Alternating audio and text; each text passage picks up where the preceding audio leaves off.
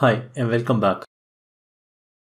In this video, Understand Classification with Logistic Regression, we are going to look at what is a classification problem, what is a hypothesis function for a classification problem, what is logistic regression, what is the cost function used in a classification problem, and then finally how we apply gradient descent in the case of a classification problem.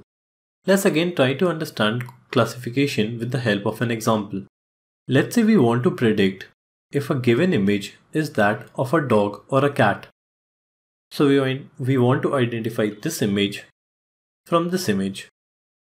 To do this, we start with the label training data as usual and tell the supervised learning algorithm that this image is that of a dog and this image is that of a cat, and let it learn so that over time when we give it a new image, it can predict whether it's a dog or a cat.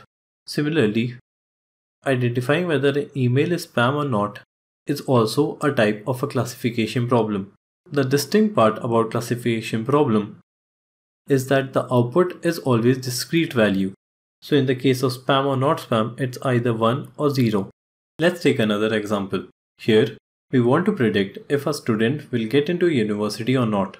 Anything below this score disqualifies the student to get into the university, and anything above this score is considered a good score to get into that university.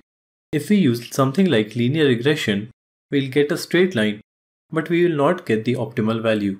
We want a line like this, which clearly defines a yes or a no answer. Basically, we want the hypothesis function such that the output is always between 1 and 0, and that is what we get from logistic regression. The output is always between 0 and 1. So the hypothesis function, let's say, is wx in plus b, represented by h of x equals to f of w into x plus b, where f is equal to 1 by 1 plus e to the power negative t. Here e is an epsilon.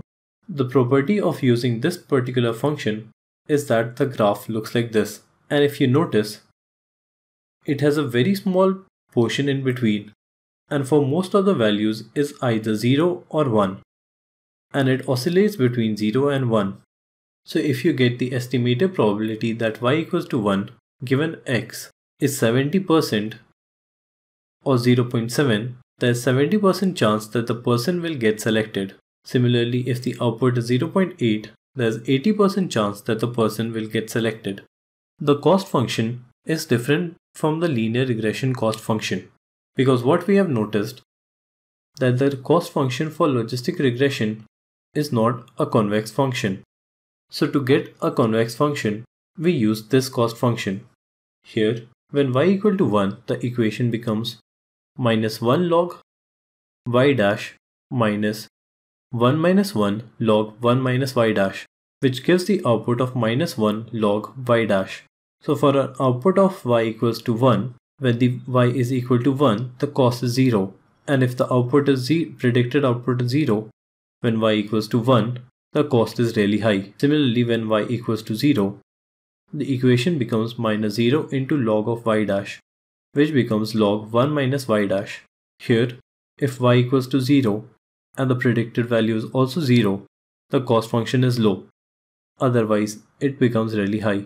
In this video, we saw what is a classification problem. In the next video, we'll be classifying clothes using logistic regression.